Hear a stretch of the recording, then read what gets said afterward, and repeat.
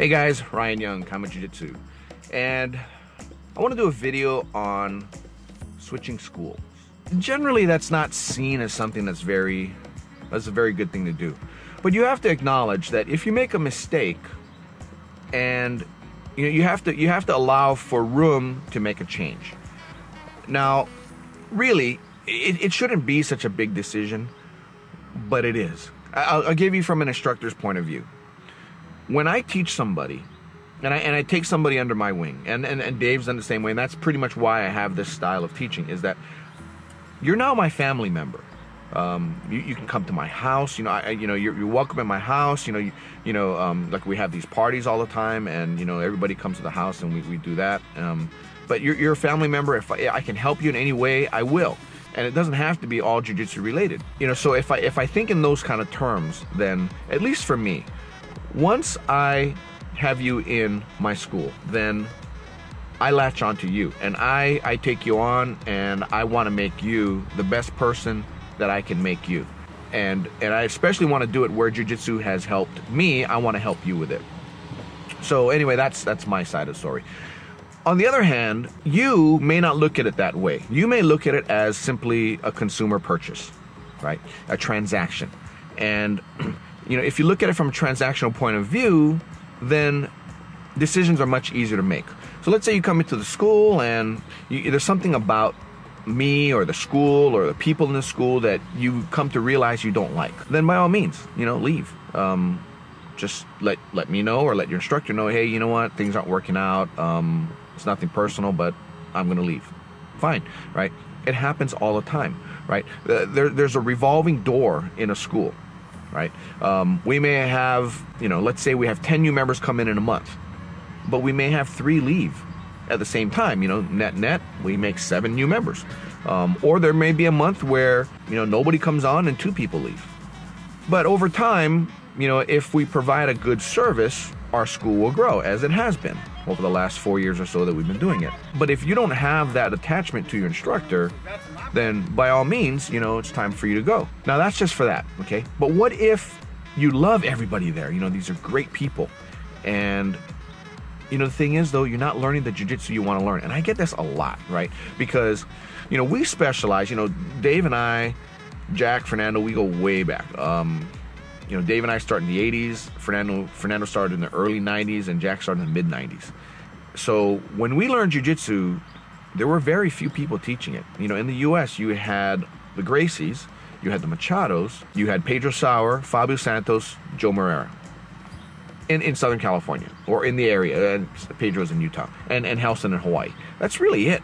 So everybody taught very traditionally. So we all learned the same philosophy, concepts, everywhere. There wasn't a lot of American influence at the time, where you have people with wrestling backgrounds or people with other martial arts black belts coming in and teaching it, and then kind of blending it together and changing things around. There also was no IBJJF, so there wasn't a lot of competitions. You might have had 2 competitions a year in Southern California then. So, but let's say the jiu-jitsu, and I get this a lot, hey Ryan, I want to learn the traditional stuff, but I'm at a school that teaches competitively, competitive jiu-jitsu. And everything we do is on a timer. Everything we do is, they're explaining in class about 2 points, 4 points, 3 points.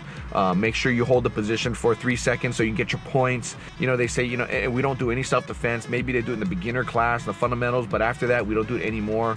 And you want to learn the traditional stuff. So you have a couple of options. Number one is you can just do self-study, do like a Gracie Academy thing, or, Gracie Online. Or you can take privates from instructors in your area or wherever you travel that do the self-defense or traditional stuff, so you can kind of fill in what you're doing. But on the other hand, you say, what, it's nice that I do that and I learn the stuff, but I really don't have the occasion to practice it because all we do in school is sport, right? Or let's say you want to do sport, you want to compete more because you're just that type of person, and all your school does is traditional. And you want to be in a more competitive environment, you want to be in a competition team, you want to have classes where they focus on competition rules and all that. But at any rate, what you're learning is different from what you want to learn. But, the big but is, You love the school you're at. Your professor has become family. Everybody in there, you guys are all great friends. You spend a lot of time with each other. The problem is the jiu-jitsu you're learning is not what you want to learn, right? So that's what makes it kind of hard, because you've built a foundation in that school, right? So you're thinking to yourself, now trying to think to yourself on a transaction level so you can justify going somewhere else. But at an emotional level, you're very tied to the school. So what do? You know, that's a tough one. That's a tough one, because jiu-jitsu guys are very tribal. You know, and it's not just jiu-jitsu. It happens in CrossFit too, where, you know, you're either with us or you're against us, right? And it's sad to put it that way, but it is. I try to look at it this way. You know, if I'm not providing to you what you're looking for, then it's your right to go somewhere else, and I'm not going to be upset at you. You know, we're not going to see each other around as much because you're not going to be coming to the school. You're going to be spending time in a new school.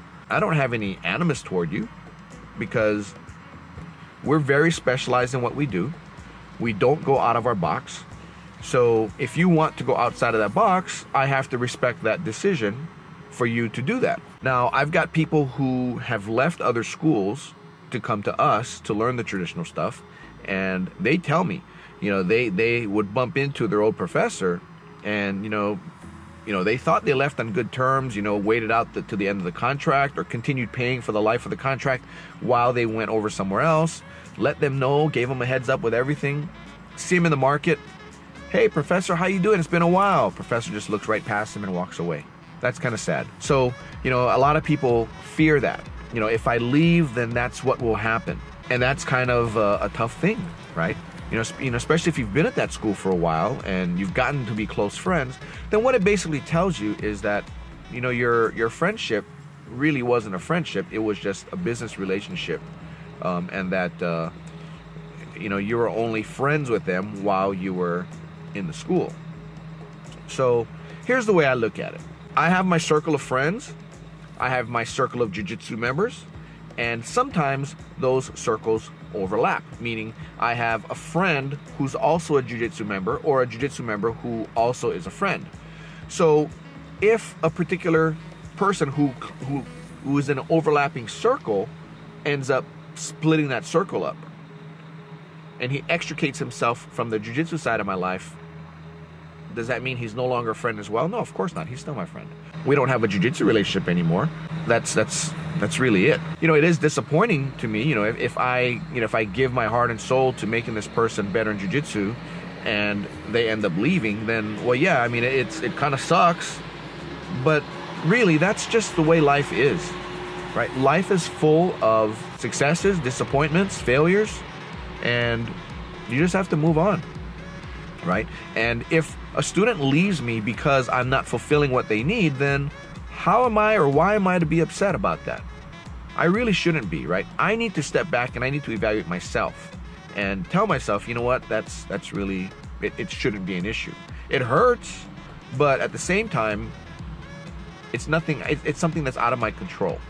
And, you know, as I've gotten older, I've learned that I can only control what I can control. I can't get upset about what I can't control. If you have to leave, you know, you're going to have to evaluate things. Now, if you're neither friends nor like the style of jiu-jitsu, then it's easy, right?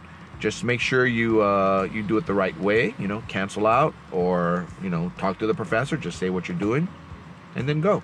But really, I don't have an answer for you. I can't tell you what kind of decision to make if you want to change. You want to change, but you've developed roots into that school. You know, that's just something that you're going to have to decide. So anyway, I hope it helps. So, you know, don't feel bad for the instructor. Just, you know, do what you have to do for yourself. Because in the end, if you're not happy, then you're going to be a cancer in this school anyway. And I'm sure the professor wouldn't want you there if you don't want to be there anyway. If he does, then he just wants your money, right? And if that's the case, he's doing it for the wrong reasons, in my opinion. But there's nothing wrong with making money if you're running a school, as long as you're providing a great service. So that's where I am on that, and I hope you're all doing well. Don't forget to sign up for the Patreon channel if you want the techniques. And if not, just be sure to subscribe and comment below. Take care now. Bye-bye. Oh, and happy training. Bye now.